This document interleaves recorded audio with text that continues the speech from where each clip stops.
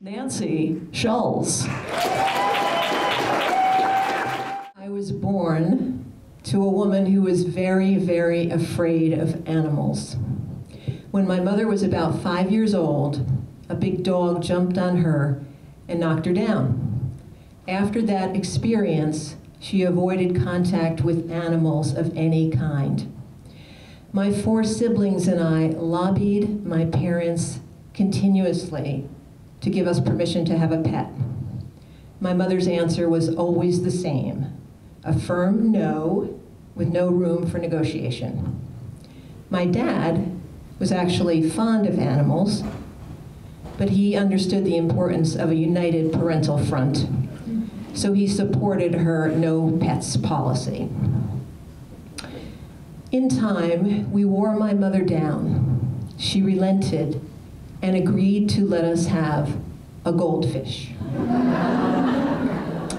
This turned into a succession of goldfish, as none of them lived very long because no one in the household knew how to properly care for a goldfish. Sprinkled in among the goldfish was the occasional tiny turtle. The turtles, unfortunately, met the same fate as the goldfish, because no one in the household understood how to properly care for a tiny turtle. Eventually, there was a very big occasion on the horizon, at least in my mind. I was going to be turning 12 years old on April 12th. I don't know if it was this combination of date and age, the specialness of it, that actually won my mother over, but she agreed to let me have a parakeet for my birthday. I knew that I wanted a male parakeet, and I was having difficulty deciding, should I call him Andrew or Anthony? And so in a flash of inspiration, I decided to call him Andrew Anthony. My father took me to the pet shop, where we encountered a large man who was the proprietor eating a sandwich. With his sandwich in one hand, he entered a very large cage, sending birds and feathers flying in all directions. With the hand that was not holding the sandwich, he plucked a bird from the side of the cage, brought it out to show it to me, and I knew from my bird book that this was a young bird because its head was completely covered with these beautiful violet horizontal stripes, bars. And I knew it was a male because he had a gorgeous blue cere above his beak. We brought Andy home and introduced him to his new cage, which we had equipped with everything we thought he would need. Birdseed, water, perches, gravel, a swing. But something was wrong. Andy was on the bottom of the cage, silent, not moving, looking very listless. We thought he might be sick. So we kept him warm, and we kept him away from drafts, and we waited. This went on for days. One afternoon, I was sitting next to the cage reading. All of a sudden, Andy shot up from the floor of the cage and started chirping like crazy. It was a warm afternoon, the living room windows were open, and I realized that Andy could hear the robins, the blue jays, the sparrows, and the grackles in our backyard. These were the first birds he had heard since we had taken him from the pet shop. We realized then that Andy wasn't physically sick. He was hungering for his own kind. So in order to help Andy feel less lonely, I got him a mirror. It dangled from the top of the cage, It had a bell on the bottom, and it had a plastic frame. Andy, at night, would lift up one foot, and he would gently tuck his front claw into the plastic frame of the mirror, pulling the mirror next to him. Then he would fluff up his feathers, close his eyes, and nestle next to his cold, hard companion. He seemed to think the mirror was, in fact, a closed window, in that he would peer around and try to find the parakeet on the other side. When Andy wasn't nestled next to his mirror, he was regurgitating food onto it. My bird book said that male parakeets would, as part of a courtship ritual, regurgitate food into the mouth of the female. And this was done as a sign of affection. So Andy must have liked his girlfriend a lot, in that his mirror was always covered with regurgitated food, blocking the view of the girlfriend. And I was always cleaning his mirror. Andy was a quick study and a good talker. Within a relatively short time of our having him, he learned to say a bunch of phrases, including, "Hello, Joe," "Give me a kiss," "Andy baby," "Good night, sugar," and "Merry Christmas." He would get excited, and then he would scramble the phrases, taking bits and pieces out of sequence and stringing them together, and it would almost always end with, "Merry Christmas, miss." He would go on like a broken record. When my mother didn't know, she wasn't home, we would take him out of the cage to play with him. And one of our favorite things to do was to pull a shoelace along the carpet. Andy would run after it, and when he caught up to it, he would attempt to break open the piece at the end, thinking it was a seed. He would try to do that with his beak. His favorite toy was a small plastic penguin that would bob when you hit it. So he would charge the penguin, hit its beak with his beak, knocking it back, and then it would bounce up. And he just loved this toy. He would bob and weave with his sparring partner forever, and it was then that I thought Andy was at his most charming. One day, I noticed that Andy had a problem. His poops were not dropping individually from his body to the floor of the cage. They were sticking to one another. And there was this ever-growing chain of poop that was coming out of his body. My father recognized that he had a solution at hand in 2-foot-long metal knitting needles. You would think when these sharp foreign objects came through the bars of the cage toward Andy that he would be skittish at best. But in fact, something weird happened. Andy didn't move. He seemed to know that my dad was trying to help him. So Andy was steady, my dad's hands were steady, and the charitable mission was accomplished. There was no shish kebab. 4 years after we got Andy, there was a seismic wave that hit my childhood home. My parents decided that we had all gotten old enough that we could completely care for a dog on our own. And so my mother granted permission and caved to the pressure. She gave my sister permission to have a dog. My sister chose a Welsh Corgi puppy that she named Kelly. When Kelly arrived in our home, all the attention that had been showered on Andy for those years was slowly but surely diverted to Kelly. We no longer hovered next to Andy's cage, teaching him new phrases. We no longer took him out of the cage for play dates.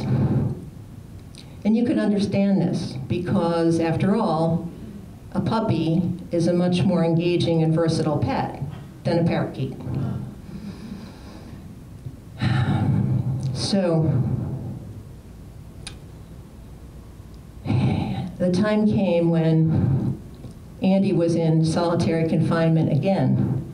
The first time, we had robbed him of his own kind. The second time, the people who had robbed him from his own kind deprived him of attention. Andy ended up on the bottom of the cage again. But this time, he didn't perk up when he heard the sound of wild birds. This time, he was dying. And when Andy died, I cried. I didn't cry because I understood what it would be like to be completely and suddenly robbed of your own kind. And I didn't cry because I understood that a small metal cage in suburban New Jersey was no substitute for flying free in the wild. I didn't get it until I was a junior in high school, when I was studying Spanish with an accomplished professor from Cuba. Dr. Maria Luisa Guerrero had worked for the Cuban resistance before being forced out of the country in exile in 1961. She told us that she had witnessed what happened to political prisoners, and she couldn't stand to see a bird in a cage.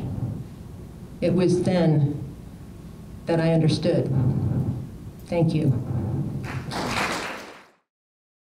Stuart Hancock.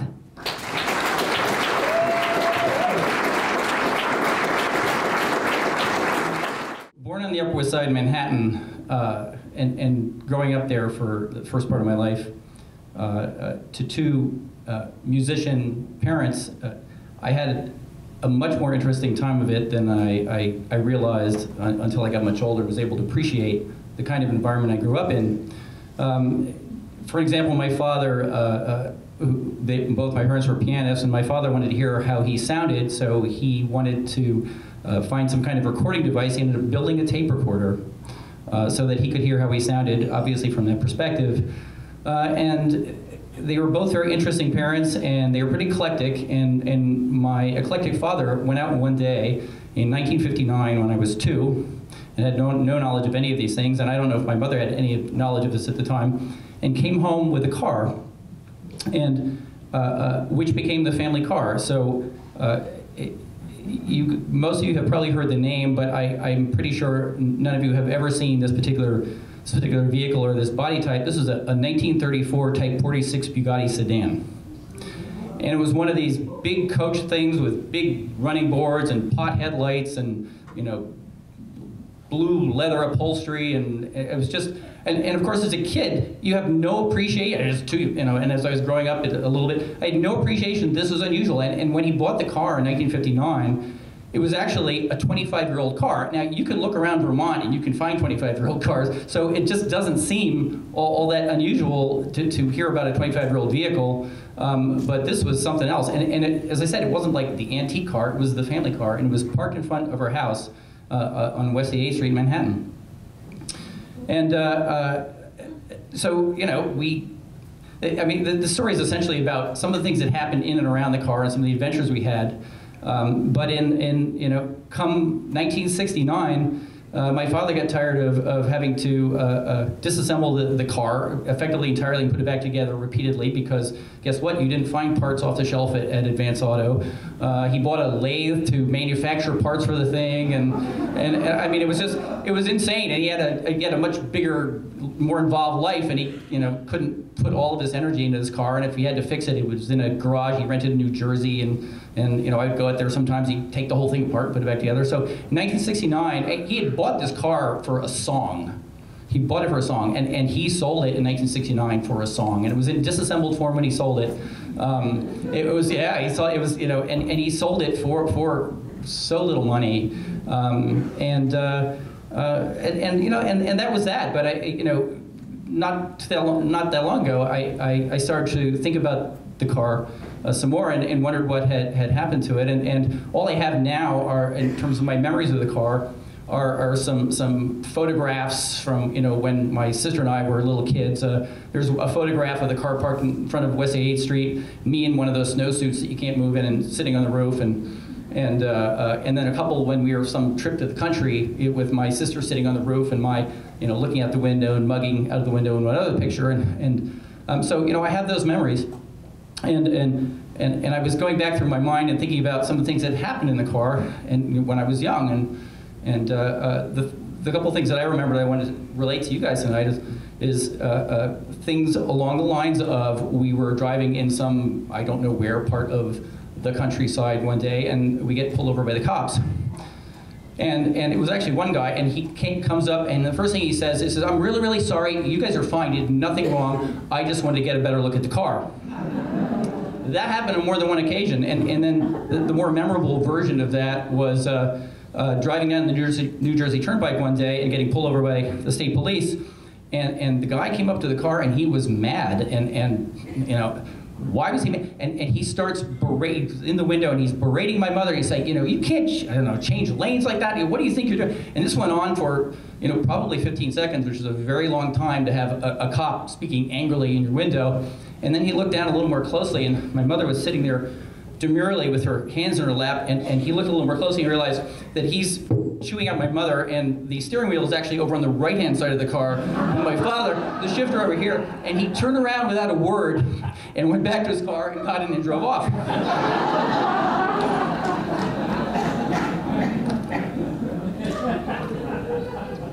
And then the other memorable country visit, you know, off on the weekend trip we had that I remember, I was probably 7 or 8, my sister was 9 or 10, and we drove off to the country, and we stopped at a farm stand, and there were, and we wandered off in different places, and this one place had, you know, some boxes of produce, and it had 3 farmers sitting behind it with, you know, those, you know, that were way older than this car, and you know, weather-beaten look and kind of crinkly eyes, and one of them says to me, like, "Ah, that's a nice car, Sonny," and I was like, I wouldn't know, you know, I'm 7 or 8, what do I know from a nice car? And they decided to run a little bit of a game on me, and sitting in front of me were these boxes of various produce, and one of them was these little sort of curly green things. Now, I have to tell you, at 7 or 8, I really didn't know what a hot pepper, a jalapeno pepper was. I really didn't know. I had an idea, but I had never tasted one. I wasn't about to start here. But they said to me, "Why didn't you take one of those peppers?" Now, I knew what the big green bell peppers were because I ate those, but these things were, but I knew the way they said it, and I knew because I grew up in New York City, that there was something afoot here. And so I had an easy out. I said, "Well, I don't have any money." And they went, "Oh, no, you can just take one." It's like, so that's the game. And so I picked up one of these little curly, kind of green, evil-looking things, and I turned around, and we were starting to head back to the car. I need to take a minute here and break in and tell you about a term that I refer to as chessboard guilt. So, and as another aside, I will say that my sister, who loves me dearly, and I love her dearly, and is one of the smartest people I ever met on the planet. I mean, she went Ivy League this, she went grad school, she's just brilliant. But I was 7 or 8, she was 9 or 10, and chessboard guilt is when you're sitting across from the chessboard with an opponent on the other side that you recognize as vastly inferior chess playing skills to you, and you know that you're about to create a gambit that is going to utterly, the opponent is going to step into your trap, and you're going to blow them off the other side of the chessboard with pieces scattered everywhere, and debris and blood, and it's going to be gruesome, and you have a little bit of guilt about this because you know how this is going to go. So I get into the back of the Bugatti, my sister, and we're sitting there and we drive away, and I'm just holding this little green, evil-looking pepper on top of my leg, and she looks over and she goes, "What's that?" And I said, "That's a hot pepper." And she looks at this thing and she says, "No, it's not." And I said, yes, it is. If you took this and you broke it in half and you rubbed it all over your lips, it would hurt like hell. And she goes, no, it wouldn't. I said, yes, it would. One more iteration, she goes, no, it wouldn't. I said, yes, it would, and I held it out. My sister takes this red pepper, she breaks it in two, and she goes, all over her lips. And she says, see, nothing. I say, do it again. She goes, 2 minutes later, we're pulled over on the side of the road. My sister's going, and there is mucus coming out of every orifice in her head, and wailing away. And who gets in trouble? Me. And they go, why did you do this? I told her that you really. So, you know, I don't know, 15, they're trying water and everything, get her back together, and she finally do, and off we go down the road, and you know, anyway, the code of that particular part of the story is when we got home, my mother pulled me aside at one point, and she says, you shouldn't really do those sorts of things to your sister, because, you know, she's not quite as quick as you are. And I go, all right, I'm sorry, Mom. You know, it's like, and we knew that was the game, but you know, she's a sibling. What can I say? So, the end of all of this was that in probably, I don't know, 5 or 6 years ago, I began to wonder what had happened to the Bugatti. And I started doing some research, and thank you, Internet, and I found that it had gone to a millionaire doctor living in New Hampshire who was acknowledged to have the finest collection of Bugattis in the world. I went, wow.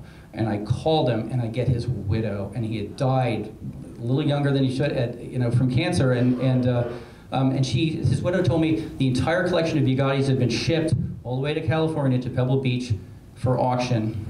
And I reached out and I got a hold of the auction people, and they said, yes, it went for $400,000. And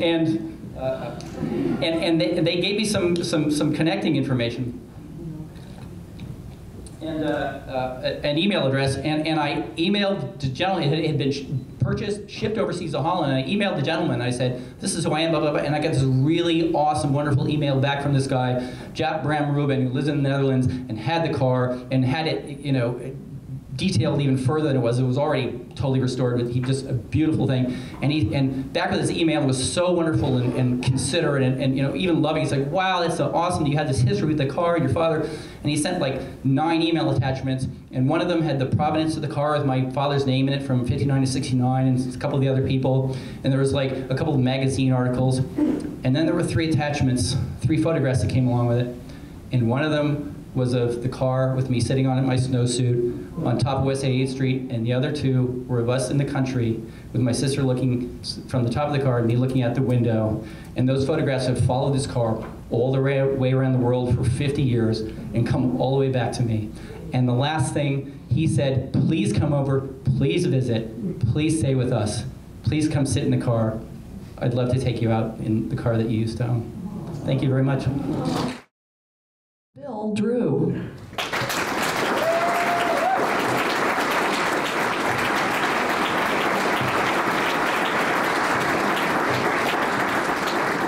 If you've ever met my dad and his 2 brothers, you would have noticed the resemblance immediately. And not just to each other, but to me as well. Blue eyes and bald. Now, I started losing my hair when I was in high school. And in the grand scheme of things, losing your hair, not a big deal. But in high school, pretty traumatic. I mean, there were afflictions I would have volunteered for instead, right? Sign me up for gonorrhea, syphilis, I'm all in. Now, in reality, I would have needed to have those afflictions injected into me because apparently you need to have sex with someone other than yourself to acquire those diseases. Nonetheless, I got baldness, hereditary, I think, which got me to thinking about how much of our DNA is actually passed down from people like our uncles or our aunts for that matter. And this topic really got my attention when I was watching a DVD. Yes, I watch DVDs. I put one in right after listening to a CD because I couldn't find my MP3 player. And this DVD I was watching was about my Aunt Pat, and it was a retirement party for her. And my Aunt Pat was my dad's only sister. Small in stature, but big in personality and presence. She wasn't bald like her brothers, she had black hair. They used to call it the Black Irish back in the day. People of Irish descent with black hair and dark eyes, and that was my Aunt Pat.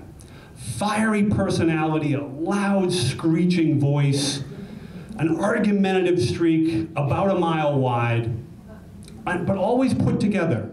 Just so fashionable, right? The pantsuits, the jackets, the shoes, the accessories, the scarves, and the hats. Oh my God, she had a hat collection. But the one thing that really typified my Aunt Pat the most, she was literally the eternal flame of praise, if you were on her good side. And trust me, you really wanted to be on her good side, because if you were literally gifted a lifetime of compliments. You hang out with her for 5 minutes and it was better than standing in front of a dressing room mirror that makes you look thin. I mean, it was an injection, an infusion of self-worth.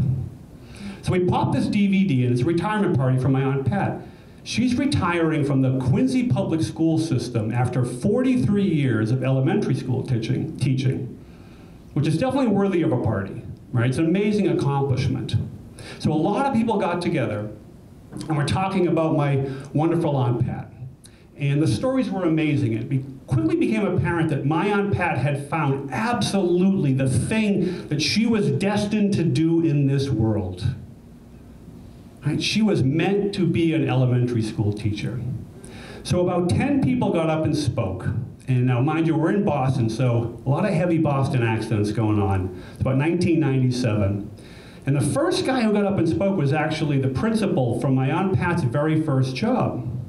And so he says, in all my years here in Boston, I've never seen anything quite like it. Now, he didn't sound anything like that, but a lame-ass JFK impersonation is the only Boston accent I have. If I'm being honest, I'm actually impersonating Seth Meyers, impersonating JFK and that, but he shared an incredible story. He said the very first week of school, he stopped by my Aunt Pat's class, which actually would have been the very first week she ever taught in her entire life. And he said he was struck by one thing.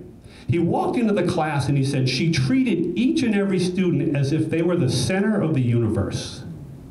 And he said she used words like amazing and spectacular and incredible to describe every little thing they did.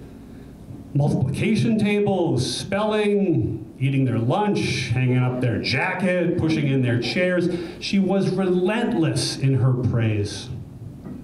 He said that she built up the kid's self-esteem in a way that he had never experienced before. So more people got up and spoke, and the thread that connected these stories was amazing. It was so inspiring to hear. My Aunt Pat was literally a legend in the Quincy public school system, and I had no idea. Her students became lifelong friends. Administrators wouldn't make a move without first talking to Aunt Pat first. And it didn't matter what school she worked in, she became the conscience, the compass of that school. Now, her fellow teachers were a little jealous of her energy because it was boundless, but they were also inspired by her because for 43 years, she walked into the school each and every day as if she had something to prove. Now, one of the last people who got up and spoke was her current principal. And he said, you know, teachers like Pat, we can't take for granted, but we do. We don't recognize them enough. We certainly don't thank them enough. And we definitely don't celebrate them enough. Now, everything I heard on that DVD rang so true to me. But it wasn't just because we were talking about my dear Aunt Pat that I love so much. Everything I heard rang so true to me because I had actually been a student once in her class. You see, when I was a kid, my parents were smart enough to take a vacation during the school year, which meant they had to pawn off the 7 of us on unsuspecting people. So they would literally get on the phone and call neighbors, friends, and relatives. And they would unload the 7 of us on anyone that said yes or anyone that happened to pick up the phone. It didn't matter. And so one year I actually spent a week with my Aunt Pat, and I was 10 years old. My Aunt Pat loved clothes, right? Really well put together. I remember this. The first day she came and picked me up, we went to Jordan Marsh in Boston, and she bought me a different outfit for each and every day we were going to be together. And then on Monday of the first week we were together, I was downstairs in her kitchen eating Captain Crunch, which was unbelievable because if you got to stay with Aunt Pat, you could pick a breakfast cereal that you wanted, and Captain Crunch was not on the menu in my house. So I was basking in my Captain Crunch glory downstairs, and I went upstairs, and on my bed was an outfit. She had picked out an outfit for me and put it on my bed. Now, no one had ever done that for me in my entire life. It was unbelievable. I didn't quite know what to make of it, but she did that for me every day. And we got into the car and we drove to her school in Quincy, Mass. And I spent all day in her classroom. And so I got to experience firsthand what it was like to be a student in my Aunt Pat's class. Just one of 25 kids who felt like the sun. So my Aunt Pat never married, and she never had kids of her own. But that doesn't mean she didn't have children. Trust me, she had a few thousand of them in Quincy, Massachusetts. Because she did what every good mother does. She set the bar high. She was very clear with her expectations. She would praise when appropriate, scold when necessary. More important than any of that, she just loved, right? Without boundaries, without agenda. So, towards the end of this DVD, some of her fellow teachers got up and they read some excerpts from the school yearbook. That year, they had dedicated a few pages to my Aunt Pat because it was her final year. And there was one note in there from a past student that was really memorable. This student said that no other teacher in this student's life had had as much of an impact on them as my Aunt Pat. And it was because of my Aunt Pat's teaching style. And this student described that teaching style as creative, energetic, and passionate. Now this past fall, I did something I've always wanted to do. It's like an ambition of mine. I taught a college course down in Burlington. And at the end of our semester, after the final exam, I asked my students for some feedback. How did we do? What could I do better? What went well? And one student, an exchange student from New Zealand, said, "You know, I really liked your class." I said, "Thanks." She said, "In fact, your teaching style made it my favorite class." And she described my teaching style as creative, energetic, and passionate. Now, my Aunt Pat died about 8 years ago, and so I never had a chance to tell her about my teaching, but I do know for a fact that she was with me in that classroom, because research says that nearly 25% of our DNA is passed down from blood relatives, like our aunts and our uncles. And every day I walk into that college class like I had something to prove. And I know if my Aunt Pat was with us today, she would have described my teaching as special, incredible, spectacular, because those are the words she used to describe all of her kids, the center of the universe. Thank you. Kevin Gallagher.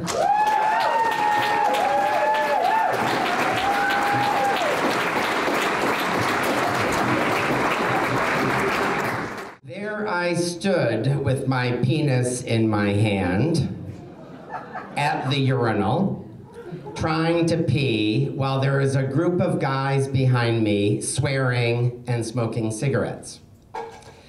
This makes it kind of challenging to pee, doesn't it? This was my second week of my freshman year of high school, and I was doing everything I could to avoid being picked on or being beaten up by upperclassmen. So imagine the challenge of having your fly open and your back to a room full of upperclassmen. Well, I never imagined or had predicted that halfway through my stream of consciousness, that Sister Annunziata would come flying out of one of the stalls in the boys' room, throw herself against the bathroom or the door leading out into the hallway, and give detention slips to all the boys in the bathroom that day, including me, who was only trying to pee. And I realized high school is going to be very, very different than elementary school. Now see, in elementary school, I liked the rule-laden, strict, rigid environment that Catholic elementary school education provides. It's a little like, well, it's predictable, and my home life was not very predictable, so I did like the school life being predictable, but it was sort of like a continuous lifetime episode of Groundhog Day.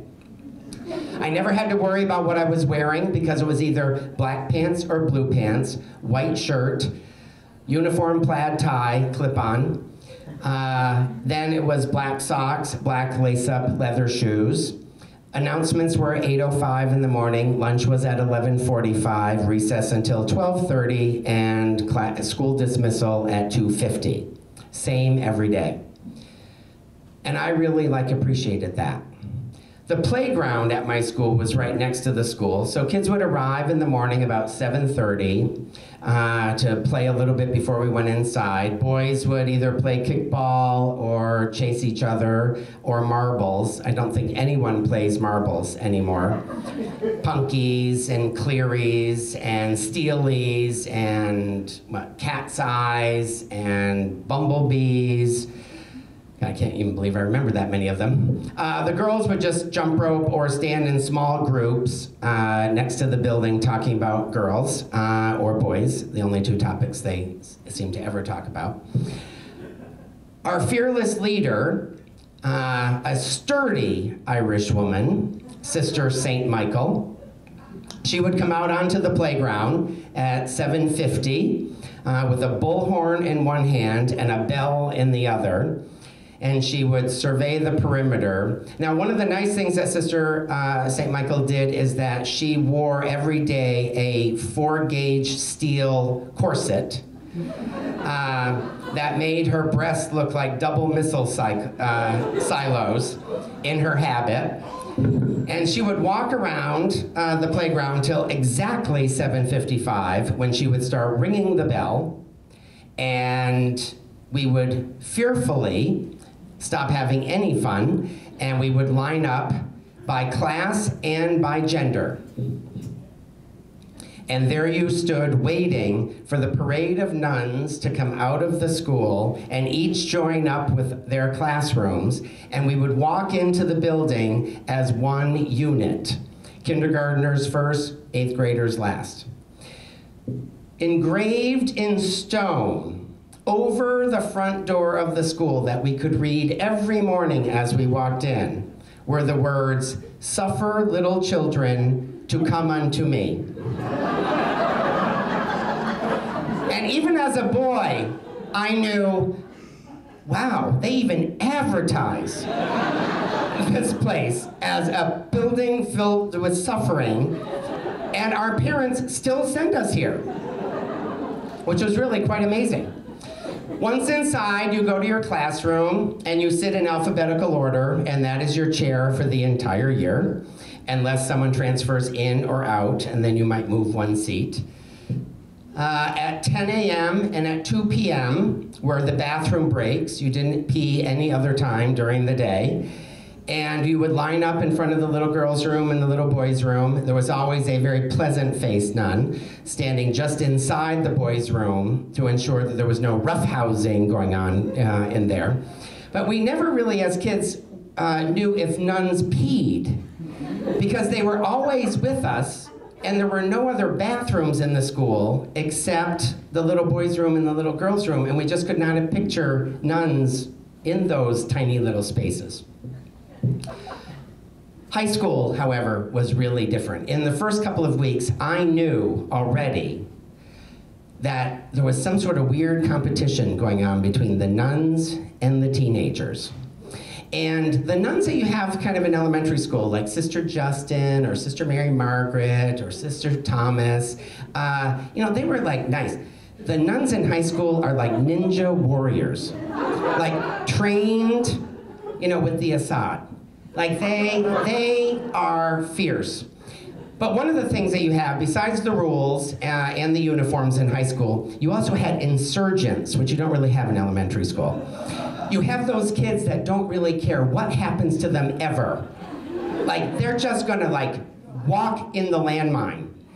And they knew how to play the system, and sometimes they even beat the system. So I knew at that point that I was going to be learning a lot more than geometry or American history. I was actually, it was sort of like maybe an alternative educational plan, an AEP. I was on an AEP, I guess, when I was in high school. Well, so let's start looking at some of the competitors. There was Sister Joseph Henry, a short nun, plump. She had very large cheeks, so we called her Chipper for chipmunk. And she didn't look a day over 97, 98, kind of youthful in her own way. And she had this tendency of falling asleep during class at her desk. Now, our classes were 50 minutes in length, and instead of a bell in between classes, we had a xylophone. So the PA system would come on, and the secretary would go, doon, doon, doon. And that was a sign of a change of class. And so when Chipper would fall asleep, we would wait about a minute to make sure it took. And then someone in the class, like Michael Flynn or somebody, would take a mini xylophone out of his knapsack. Doon, doon, doon. And we'd all stand up and put on our knapsacks. And Sister would wake up and she'd say, oh, we're already out of class. Oh, well, time went by so fast today. I'll see you all tomorrow. And we would slip out of the classroom and go hide in the multi-purpose room, which was on the 4th floor. Then there was Sister Mary Rosa Lima. She was also known as Sister Mary Chemistry because she taught chemistry. She was not a nun that was easy to get things past. She was a pretty tough nut. Very thick glasses, dentures that weren't quite adhering, so there's that clicking sounds that went on.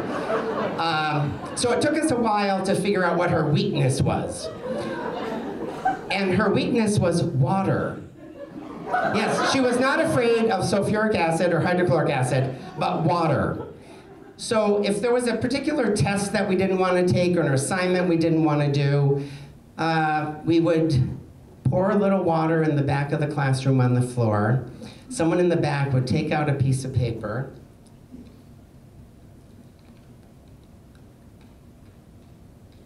Sister,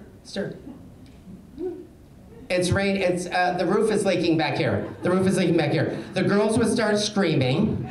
The boys would move the chairs. Sister would go up and she'd say, oh my God, everyone out, quick, go down to the gym. And so we would go and we would have recess. She never really understood that we were on the 2nd floor of a 4-story building. Yeah. Then there was Sister Immaculata. I won't say much about her, but she was an algebra teacher that only gave one problem on the midterm and one problem on the final, and if you got it wrong, then you failed the course. But it was really, by senior year, we knew how to work these women. But there was Sister Lazarus, 3'10". She was the Vito Corleone of all the sisters.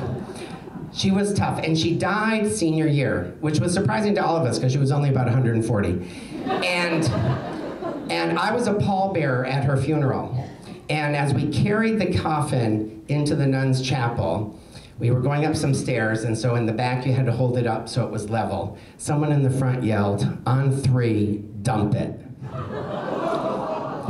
And so on the count of 3, we dropped the back, and you felt Sister Laz slide down to the other end and slam her head into the coffin for all eternity. That event haunts me to this day. You know, because as an adult, I have gotten to know lots of nuns. I have nuns for relatives. And I don't really think nuns were trained as ninja warriors. I think there was a joint struggle between adolescents and nuns with suspiciousness and fear. That they didn't really know what to make of these boys that smelled of BO and had long hair and were loud and hairy, and you're 3'10" tall. And then us kids are thinking about these women, these penguins in black and white uniforms trying to ruin our lives, that I sort of think like, maybe we all just didn't really know each other very well. Well, I am a big believer in karma. You know, what goes around comes around. And so there is a part of me that worries a little bit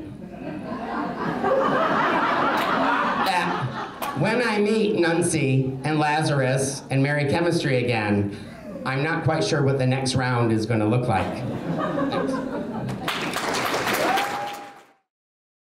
Max Jennings.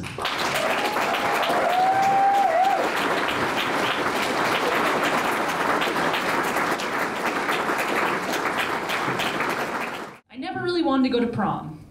Between renting a suit or a dress, the fancy dinner beforehand, or all the awkward dancing, it just wasn't my scene. I'd much rather have stayed home and watched Boy Meets World. It just seemed like a safer bet. But that all changed when my friend asked me, he was a flamboyant, fabulously dressed friend, Justin, asked me to go to prom with him, and I said, sure, I'll have to go, because I couldn't say no to him. So when I told my mom, she was beyond excited. I think she literally jumped off the ground.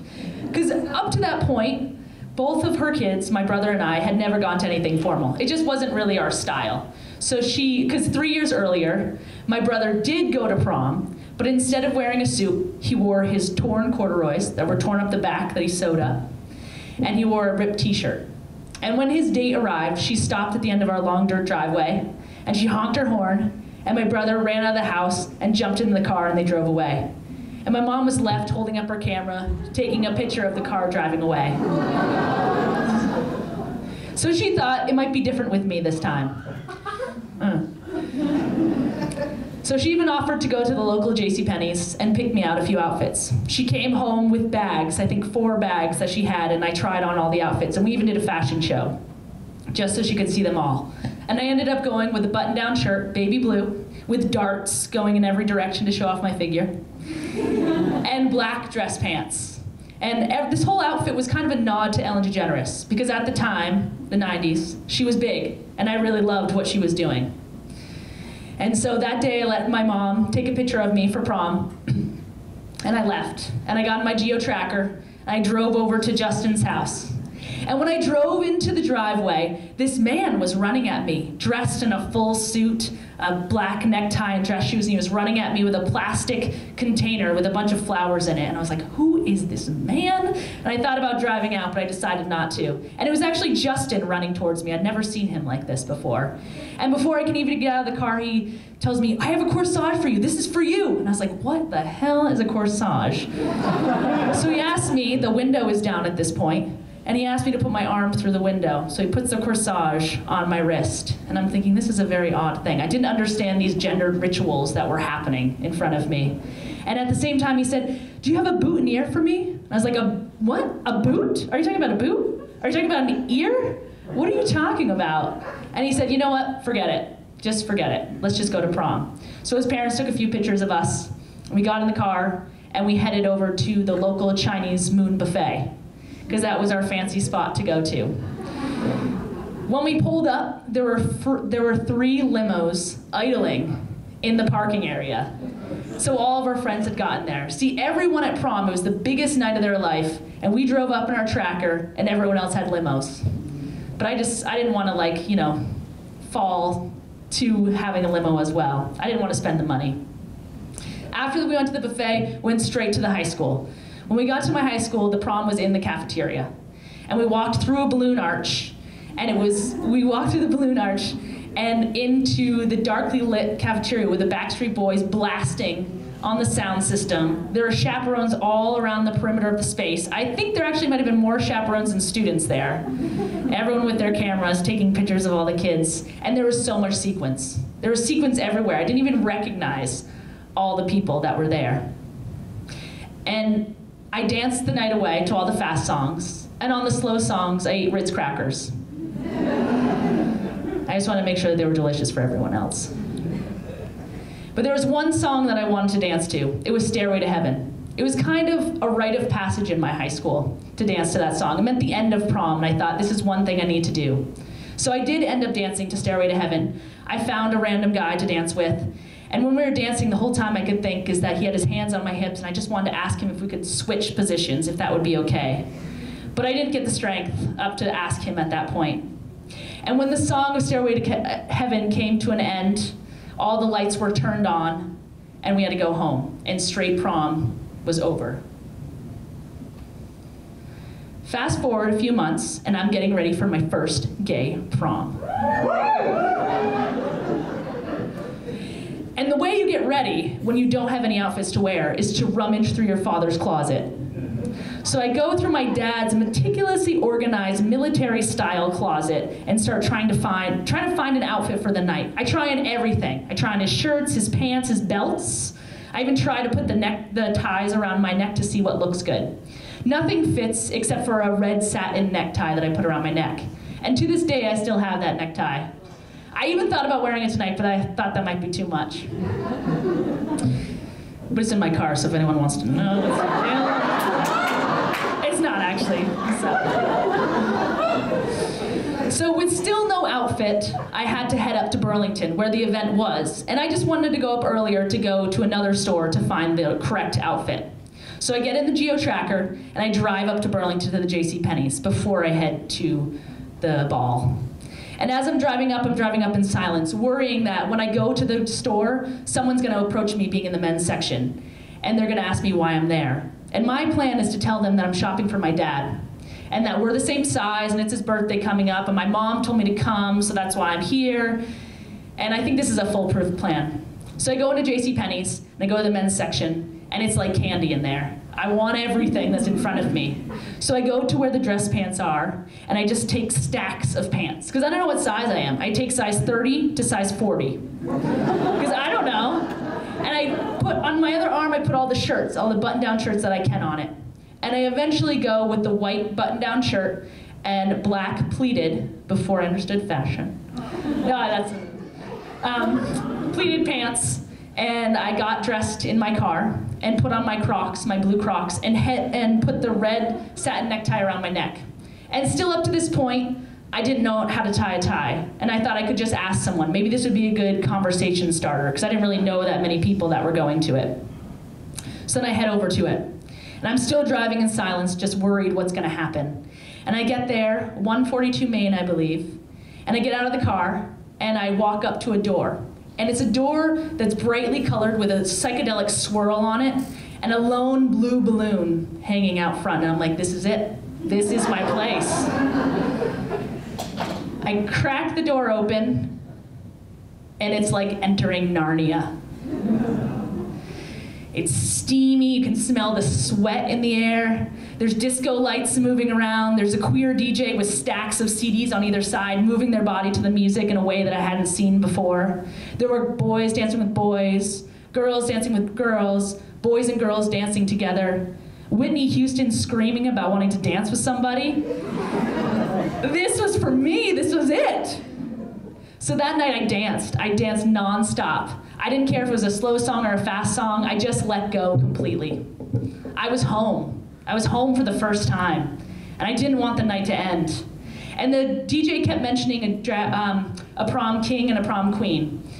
And I didn't really know that many people there. I probably knew about 5 people there. And out of those 5 people, probably 3 people actually knew what my name was. And so I kept dancing, not even thinking about it.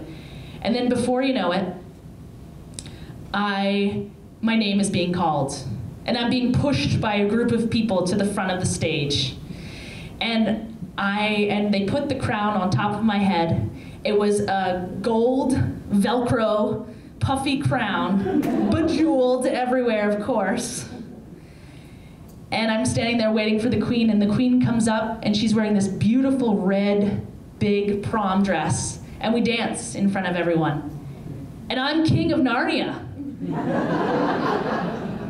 I can't believe what has happened to me. How did this happen to someone so small it felt like in Vermont, in Montpelier? How did people even know who I was? I was being seen for the first time in a way that I didn't think was possible, at least at that age. And so I didn't want the night to end. So a group of friends and I were about to walk down into town to go to a pizza place to kind of celebrate the night. So as we're walking to town, I'm wearing the crown on top of my head. My chest is puffed out, and I'm pretty sure I was strutting. And I'm not a big strutter, so I was strutting. And as we were walking into town, it felt like we were untouchable. I felt like we had this glow around us. We didn't even worry about the outside world. And as we were walking, a silver Honda Civic pulled up next to us, and it was a group of guys, young guys, and they rolled their windows down, and a guy in the back leaned his whole body out of the car, and he said, "You fucking fags." And he went on to say more, but I didn't hear what he said. My friends responded by screaming back at him and getting upset at him, and I went inward. I didn't know what to do. Didn't they see the crown on my head? Didn't they know I was king of Narnia? The psychedelic door back there told me it's okay to be who I am, in Burlington, in my body. And everything that they said was the opposite. So the only way I thought to be safe was to go inside. And that night, I went home. I drove home wearing the crown on top of my head. And when I got home, I took the crown off in front of the mirror, and I put it in a drawer underneath a bunch of toys. And I left it there for 10 years. And that's kind of where it's at. And for some of us, we have to go back to Narnia more than once to know it's real. And that's what I've been doing. I've been going back to Narnia again and again and again. And after all, I am King of Narnia.